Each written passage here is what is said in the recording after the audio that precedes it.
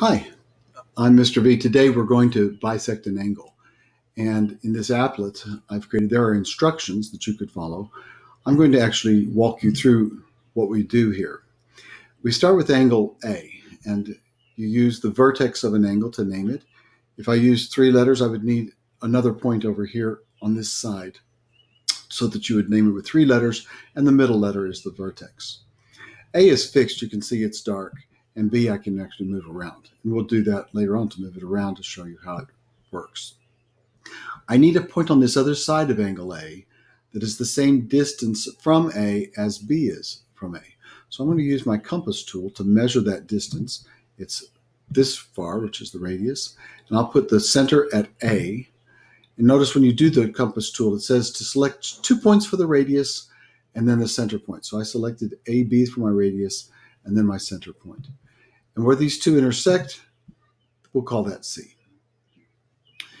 Now I need 2 more points that are the same distance from B as they are from C.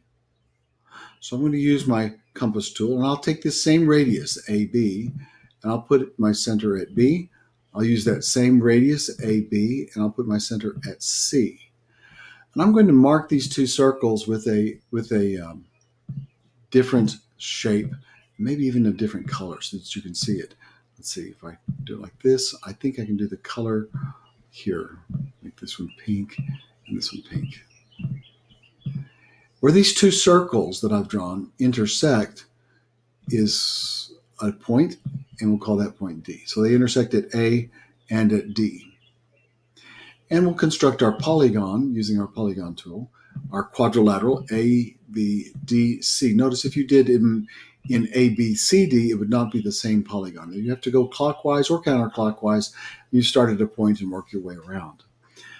So here we have quadrilateral A, B, C, D. What kind of quadrilateral is that? And you see I could make it into a square. I could make it into, like we had before with equilateral triangles, 2 equilateral triangles. This is a rhombus. Why is it a rhombus? Well, my radius is AB, and in circle B, the radius AB is the same as AD. In circle A, the radius AB is the same as radius AC.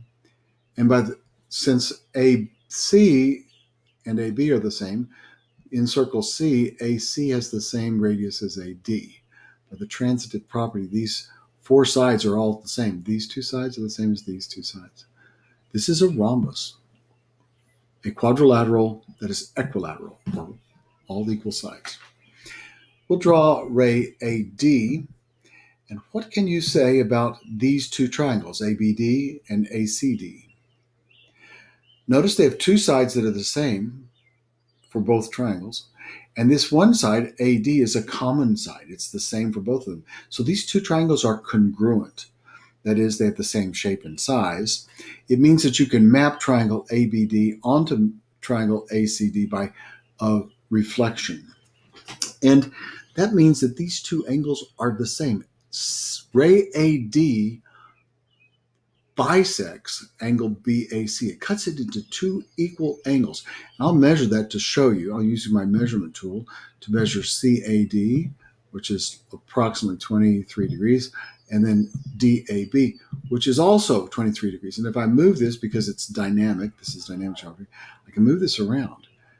Now, when we did this before, we had like 30 degrees here, and we made this into a, originally, when we bisected a segment using 2 circles that were the same, we ended up with a rhombus, and we ended up with this line that is perpendicular to my original segment. So not only does this cut this angle into 2, but it bisects or cuts into 2 equal parts these 2 segments, and it's perpendicular.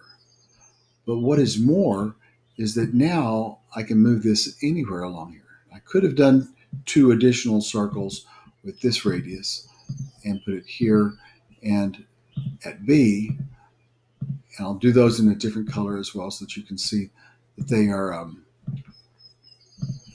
these 2 circles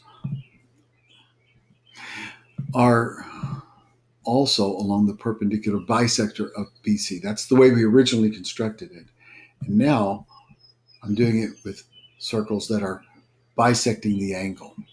So these this angle is bisected by 2 points that are equidistant from B and C. And that's how we bisect an angle. Good luck and success.